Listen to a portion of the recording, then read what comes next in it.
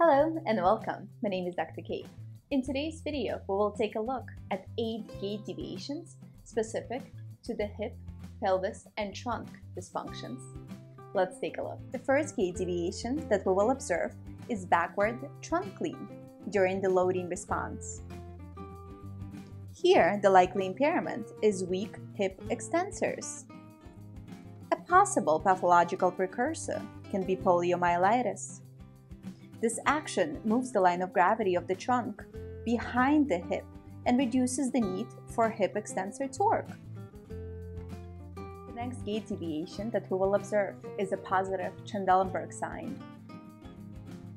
Here we observe excessive downward drop of the contralateral pelvis during stance. The likely impairment here is mild weakness of gluteus medius of the stance limb. A possible pathological precursor is Guillain-Barré or poliomyelitis.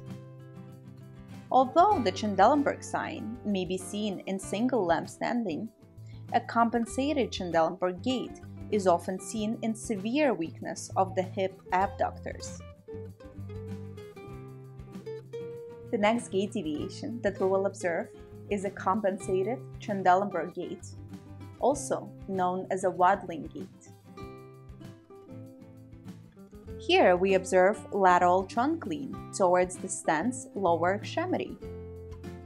This movement compensates for weakness.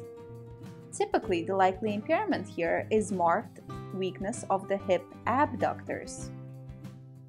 It can be secondary to Guillain-Barré or poliomyelitis. Shifting of the trunk over the supporting limb reduces the demand of the hip abductors.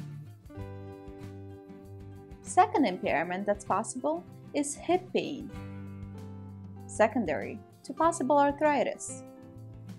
Once again, shifting of the trunk over the supporting lower extremity reduces compressive joint forces associated with the action of the hip abductors. The next gait deviation that we will observe is excessive trunk lean during mid to terminal stance of the gait cycle. Here, the likely impairment can be hip flexion contracture.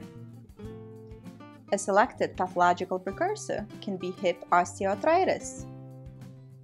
Forward trunk lean is used to compensate for lack of hip extension. An alternative adaptation could be an excessive lumbar lordosis.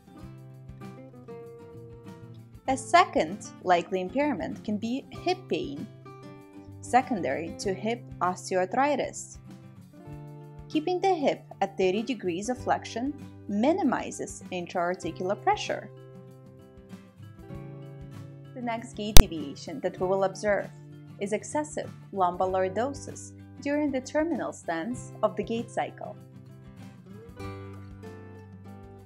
Here, the likely impairment is hip flexion contracture, possibly to osteoarthritis. Lack of hip extension in terminal stance is compensated for by the increased lordosis. The next gait deviation that we will observe is trunk lurching back and over the unaffected lower extremity during heel-off to mid-stance of the gait cycle. Here, the likely impairment is hip flexor weakness. It can be possible to L2 or L3 nerve root compressions. Hip flexion is passively generated by backward movement of the trunk. The next gait deviation that we will observe is posterior tilt of the pelvis during the initial swing. Here, the likely impairment is hip flexor weakness, secondary to L2 or L3 nerve root compressions. Abdominals are used during initial swing to advance the swing lower extremity. The last deviation that we will observe is hip circumduction during the swing phase of the gait cycle. Here, the likely impairment is hip flexor weakness, secondary to L2 or L3, nerve root compressions. Semicircle movements combining hip flexion, hip abduction, and forward rotation of the pelvis are observed here.